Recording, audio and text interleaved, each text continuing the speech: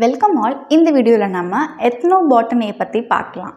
Botany அப்படிங்கிறது என்ன? It is the study of plants. பிளான்ஸை பற்றி படிக்கிறத நம்ம பாட்டனின்னு சொல்கிறோம். எத்னோபாட்டனி அப்படிங்கிறது என்னென்னா, ஒரு பர்டிகுலர் ரீஜனில் இருக்கக்கூடிய பிளான்ட்டை பற்றி ஸ்டடி பண்ணுறது தான் எத்னோபாட்டனி. அண்ட் ஆல்சோ அந்த பர்டிகுலர் ரீஜனில் சில பீப்புள் இருப்பாங்க, லோக்கல் கல்ச்சரை ஃபாலோ பண்ணிக்கிட்டு. அதாவது அந்த ரீஜன் நான் சொல்கிறது, அந்த லோக்கல் ஏரியாவில் இருக்கக்கூடிய பீப்புள் சில கல்ச்சரை ஃபாலோ பண்ணிகிட்டு இருப்பாங்க.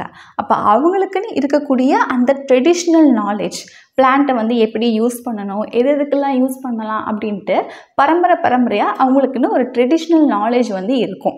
அப்போது அவங்க மூலயமா நம்ம இந்த பிளான்ட்டை எப்படி ப்ராக்டிக்கலாக யூஸ் பண்ணுறது அப்படின்னு சொல்லி நம்மளால் தெரிஞ்சுக்க முடியும். அண்ட் இந்த டேர்ம் எத்னோபாட்டனி அப்படிங்கிறது யார் காயின் பண்ணாங்கன்னா, J.W. ஹாஸ்பர்ஜர் இந்த இயர் 1895. இவர் எத்னோபாட்டனி அப்படிங்கிறனா என்ன சொல்கிறாருன்னா, it is the study of plant which is used by the primitive and original people. Primitive people அப்படின்னா ரொம்ப பழமையான பீப்புள் அப்படின்னு அர்த்தம், பழமையான மக்கள். ஒரிஜினல் பீப்புள் அப்படின்னா அந்த ஒரு சர்டைன் ரீஜனில் பீப்புள் இருக்காங்க இல்லையா, இந்த பீப்புள் அவங்க நேச்சரோட இருக்கக்கூடிய க்ளோஸ் ரிலேஷன்ஷிப்பை தான் நம்ம ஒரிஜினல் பீப்புள் அப்படின்னு சொல்கிறோம். இந்த எத்னோபாட்டனி அப்படிங்கிறது 20th செஞ்சுரியில் ஒரு distinct academic branch of natural சயின்ஸாக emerge ஆகி இருக்குது. இந்த எத்னோபாட்டனியோட ஆஸ்பெக்ட்ஸை பற்றி பார்க்கலாம். ஆஸ்பெக்ட்ஸ் அப்படின்னா அதுக்கு என்னென்ன குவாலிட்டிஸ்லாம் இருக்குது அப்படிங்கிறத பற்றி பார்க்கலாம். இந்த எத்னோபாட்டனி மூலமாக நம்ம அங்கே இருக்கக்கூடிய ரீஜனில் இருக்கக்கூடிய பிளான்ஸை நம்ம யூஸ் பண்ணுறோம், அதோடைய வேல்யூ என்ன அப்படின்னு தெரிஞ்சு. சில நியூட்ரிஷன்ஸ் பிளான்ஸில் நம்ம அதிகமாக கன்சம்ஷன் பண்ணும் போது என்ன ஆகும், காலியாயிரும், தீர்ந்து போயிடும். அப்போது there will be a problem of nutrition. And health கேருக்கு நமக்கு அந்த பிளான்ஸ் ரொம்பவே தேவைப்படுது. நம்ம ஹெல்த்தை இம்ப்ரூவ் பண்ணுறதுக்கு, ஹெல்த் ஏதாச்சும் பாதிக்கப்பட்டுச்சுன்னா நம்ம அந்த பிளான்ட்டை நாடி தான் போகிறாங்க. அண்ட் லைஃப் சப்போர்ட் சிஸ்டம், உயிரை காப்பாற்றுறதுக்கும் அந்த பிளான்ஸ் அப்படிங்கிறது ஹெல்ப்ஃபுல்லாக இருக்குது. And people they have a faith in plants. நமக்கு எப்படி துளசியெல்லாம் சாமி மாதிரி கும்பிட்றோமோ அந்த மாதிரி பிளான்ஸுக்கு மேலே அவங்க ஃபெய்த் வச்சுருக்காங்க. And those plants are useful in the cottage industry. குடிசை தொழிலெலாம் பண்ணுறதுக்கு இது ரொம்பவே ஹெல்ப்ஃபுல்லாக இருக்குது. அண்ட் எக்கனாமிக் அப்லிஃப்ட்மெண்ட், இது மூலிமா அவங்களுக்கு பொருளாதாரம் உயருது. And conservation of biodiversity. Biodiversity அப்படின்னா பயோனா லைஃப்னு அர்த்தம், டைவர்சிட்டி அப்படின்னா வெரைட்டி ஆஃப் நிறையா ஸ்பீஷியஸ்லாம் இருக்குல்ல. ஸோ பிளான்ட்டில் அங்கே நிறையா பிளான்ஸ்லாம் வந்திருக்கும், அதெல்லாம் அவங்க கன்சர்வ் பண்ணணும் அப்படிங்கிற இது அவங்களுக்கு தெரியுது. And sustainable use of plant resources. Plant ரிசோர்ஸஸ்லாம் use பண்ணுறாங்க. பட் ஆனால் அதை அவங்க மட்டும் யூஸ் பண்ணாமல் நெக்ஸ்ட் ஜென்ரேஷனுக்காகவும் பார்த்து அவங்க சஸ்டெயினபிளாக அதை யூஸ் பண்ணுறாங்க. ஓகே, நெக்ஸ்ட்டு இந்த எத்னோபாட்டனியோடைய இம்பார்ட்டன்ஸ் என்னென்ன அப்படின்னு சொல்லி பார்க்கலாம். ஃபர்ஸ்ட் ஒன், அந்த பிளான்ட்டோட ட்ரெடிஷ்னல் யூசஸ் என்னென்ன அப்படின்னு சொல்லி நமக்கு தெரிய வருது. செகண்ட் ஒன், பிளான்ட் நோனாக இருக்கலாம், அன்னோனாகவும் இருக்கலாம், அது பற்றியும் நமக்கு இன்ஃபர்மேஷன் இந்த எத்னோபாட்டனி அப்படிங்கிறது நமக்கு கொடுக்குது. Third one, chemist, one who deals with chemicals. Pharmacologist, one who deals with the science of medications. மெடிசன்ஸ்லாம் involve பண்ணுறாங்களே அவங்க. And practitioner of herbal medicine, herbal மெடிசன்ஸ்லாம் தயாரிக்கிறவங்க. So இவங்களுக்கு எல்லாத்துக்குமே இந்த எத்னோமெடிக்கல் டேட்டா ஒரு யூஸ்ஃபுல் சோர்ஸ் ஆஃப் இன்ஃபர்மேஷனை ப்ரொவைட் பண்ணுது. அடுத்து ஃபோர்த் ஒன், அங்கே இருக்கக்கூடிய அந்த ட்ரைபல் பீப்புளுடைய கம்யூனிட்டிஸ் அவங்கெல்லாம் இந்த எத்னோமெடிக்கல் பிளான்ட் பார்ட்ஸை யூஸ் பண்ணிக்கிறாங்க. தட் மீன்ஸ் என்னென்ன பிளான்ட் பார்ட்ஸ் அப்படின்னா, park, stem, roots, leave, flower but, இது flower, fruits, seeds, oil, resins, dies, and comes for the treatment of diseases like diarrhea, fever, headache, diabetes, jaundice, snake bite, leprosy.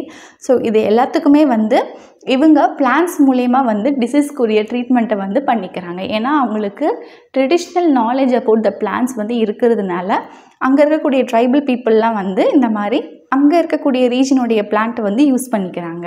Next astrobiology R எக்ஸோபயாலஜி அப்படின்னா என்னென்னு பார்க்கலாம். Astrobiology or exobiology அப்படிங்கிறது என்னன்னா, it is a science which looks for the presence of extraterrestrial life in the universe. அதாவது earthல life இருக்குது. But ஆனால் யூனிவர்ஸில், அதாவது அதர் தேன் த எர்த், யூனிவர்ஸில் நிறைய பிளானட்ஸ் வந்து இருக்குது அண்ட் நிறைய கேலக்ஸிஸ் வந்து இருக்குது. அங்கெல்லாம் எக்ஸ்ட்ரா டெரஸ்ட்ரியல் லைஃப், அதாவது வேறு ஏதாச்சும் லைஃப் வந்து இருக்கா அப்படின்னு, அதோடைய ப்ரெசன்ஸ் இருக்கா அப்படின்னு பார்க்குறது தான் வந்து ஆஸ்ட்ரோபயாலஜி ஆர் எக்ஸோபயாலஜி அப்படிங்கிறது. So it deals with the origin. இப்போ ஒரு லைஃப் வந்து ஆரிஜினேட் ஆகுது அப்படின்னா கண்டிப்பாக பரிமாற்றங்கள் நடக்கும். ஸோ எவல்யூஷன் ஆஃப் லைஃப் வந்து அங்கே நடக்கும். அண்ட் லைஃப் வந்து ஒரே இடத்துல வந்து இருக்காது. ஒரு ஆர்கானிசம் வந்து உருவாச்சு அப்படின்னா அதே பிளேஸில் இருக்காது. பாப்புலேஷனை இன்க்ரீஸ் பண்ணும் அண்டு வேர்ல்டு ஃபுல்லாக டிஸ்ட்ரிபியூட் ஆகும் இல்லையா? ஒரு இடத்துல இன்னொரு இடத்துக்கு மூவ் பண்ணுவாங்க. அந்த distribution of life in the universe இதுக்கு டீல் பண்ணுது. And also to investigate the possibility of life in the other world, அதாவது அந்த எர்த் வேறு ஏதாச்சும் வேர்ல்ட்லேயுமே வந்து லைஃப் சர்வே பண்ணக்கூடிய பாசிபிலிட்டிஸ் இருக்கா அப்படின்னு சொல்லியும் இந்த ஆஸ்ட்ரோபயாலஜி ஆர் எக்ஸோபயாலஜி வந்து இன்வெஸ்டிகேட் பண்ணுது.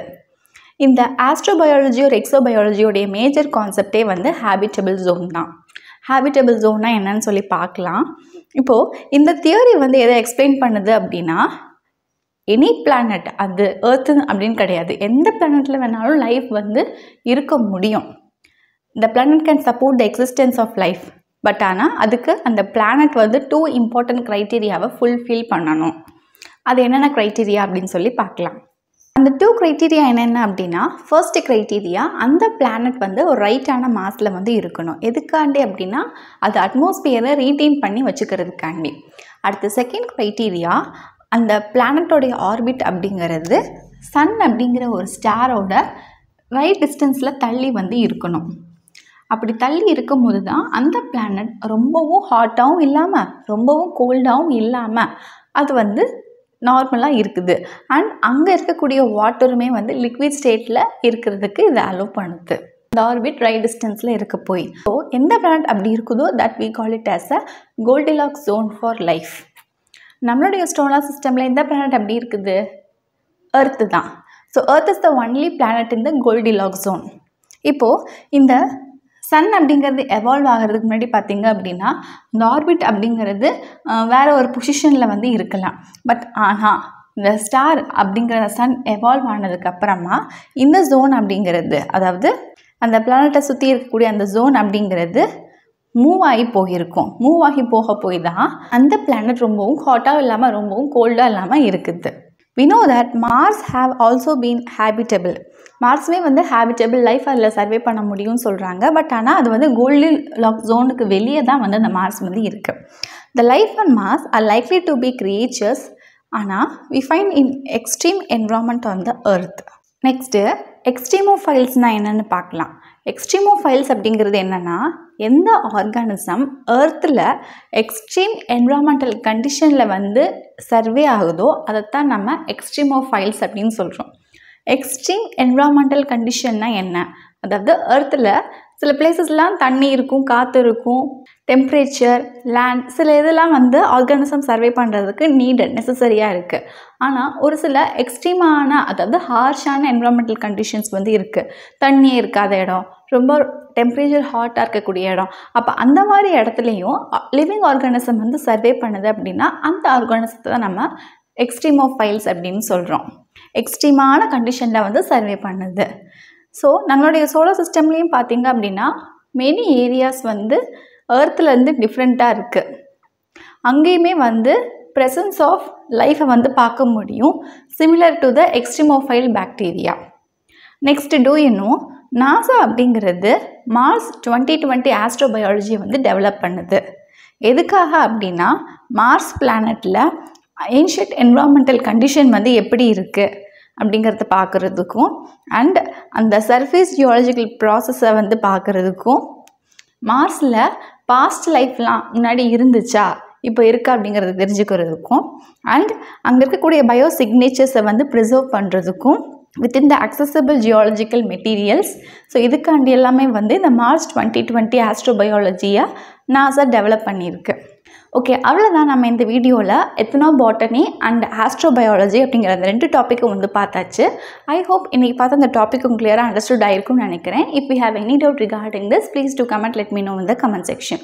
If you like this video, Thums up, share among your friends circle. இந்த வீடியோ நிறைய பேருக்கு ஹெல்ப்ஃபுல்லாக இருக்கட்டும். இந்த யூனிட்டில் நான் போஸ்ட் பண்ணக்கூடிய அதர் வீடியோஸை பார்க்கணும்னு நினச்சிங்கன்னா கீழே டிஸ்கிரிப்ஷனில் அதோட லிங்க் எல்லாம் வந்து கொடுத்துருக்கேன். Can go there and check it. இந்த இயர் நான் கிளாஸ் 10 வந்து போஸ்ட் பண்ணிக்கிட்டு வரேன். அண்ட் இதுக்கு முன்னாடி நான் ப்ரீவியஸாக கிளாஸ் 6 to கிளாஸ் 10 வீடியோஸ்மே வந்து போட்டிருக்கேன். இது எல்லாமே என்னோட சேனல் பிளேலிஸ்ட்டில் போய் நீங்கள் பார்த்துக்கலாம். நெக்ஸ்ட் வீடியோவில் இந்த யூனிட்டோடைய டெக்ஸ்ட் புக் எவாலுவேஷன் வந்து போஸ்ட் பண்ணுறேன். See you soon again in next video. Thank you for watching.